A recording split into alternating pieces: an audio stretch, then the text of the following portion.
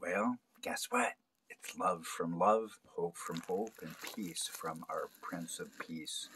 So come on over and walk the wild side with the gospel writer of the everlasting gospel of Revelation 14.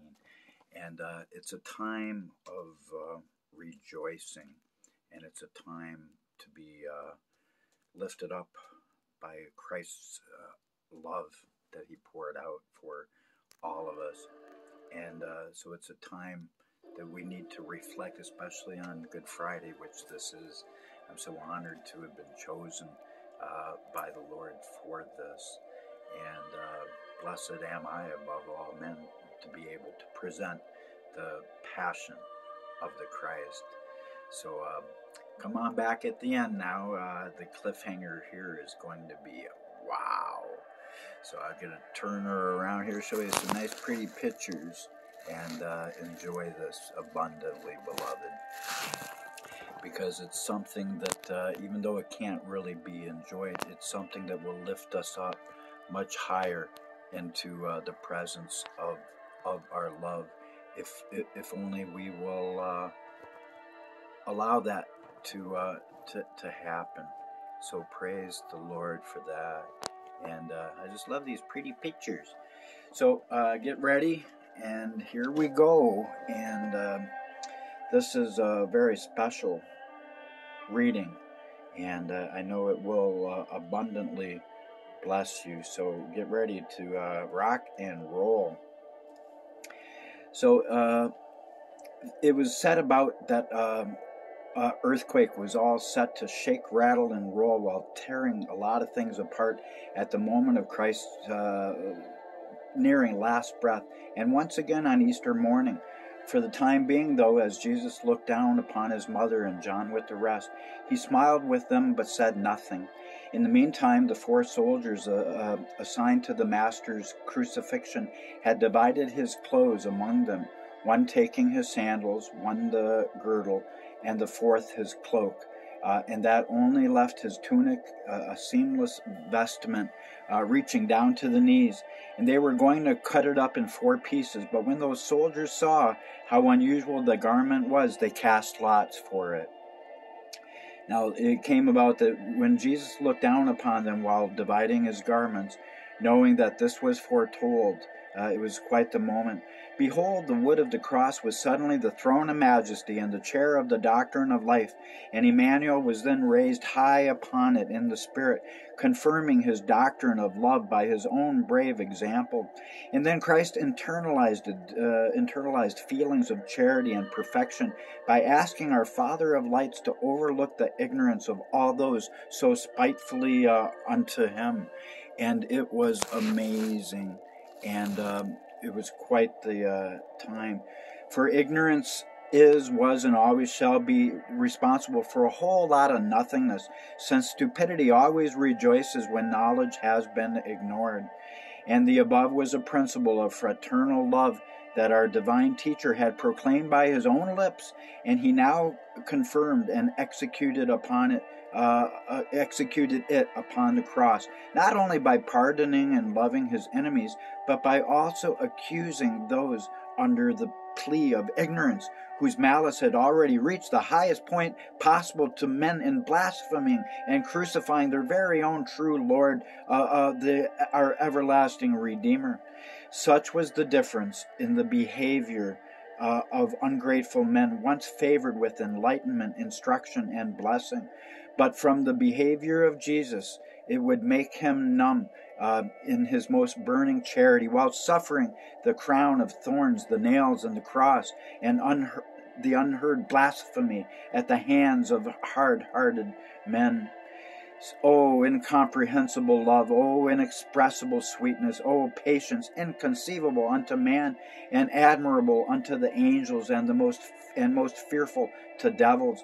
Then one of the thieves all of a sudden became aware of some of the mysteries thereabouts, and as the centurion began their final preparations, even before he was lifted up, one of those crooks sentenced to die, then abruptly repented over Christ being talked to as if he had deserved his lot. But in the meanwhile, after those thieves were gladly given a little myrrh to dull their incoming pain, no more time was wasted. Therefore the guards stripped off their ragged clothing, tied some ropes around their arms, and with the help of some small ladders, they dragged those bandits over to their places on their cross.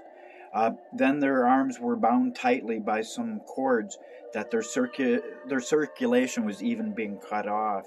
In the same way, the wrists, knees, and feet of those criminals were bound so tight that their joints were even cracked, which forced blood to also burst out. Now, at about past 10 o'clock that Friday morning, Good Friday, wasn't too good for him. But that was when Jesus was first hung upon the cross. And within a short time, because of many passing travelers, upwards over 1,000 sets of staring eyes had glanced over towards our deflated bread of heaven to witness the most morbid spectacle of that Son of Man's decimating crucifixion. And all throughout those dreadful hours, the unseen host stood in silence while gazing down upon the extraordinary phenomenon of their Creator as he was in the midst of dying a death of his own creature, and even the ignoble death of a condemned criminal whom passerbys even spit at. And many passed and wagged their tongue and railed at him, saying, "You who would destroy the temple and build it again in 3 days, save yourself. If you're really the Son of God, why do you not come down from your cross and prove your word?" In a like manner, rulers and the Jews mocked him, saying, "He saved others, but himself he cannot save." Others said, "If you are the King of the Jews, leave that tree and you will impress us." Later on, they mocked him some more, saying he trusted in God to deliver him. He even now claimed to be the Son of God. So look at him being crucified between two thieves, like but a killer. And so the crowds had greatly diminished by this point. And insomuch as that was true, Jesus would make no reply to their taunts. And since it was nearing noontime of this special preparation day, by 11:30 o'clock, most of the jesting and jeering crowd had gone its way. Less than 200 people remained on the scene, mostly the Lord's brethren and of lingering tears. But there were probably 35% hecklers and evil, dark, unloving people on that scene.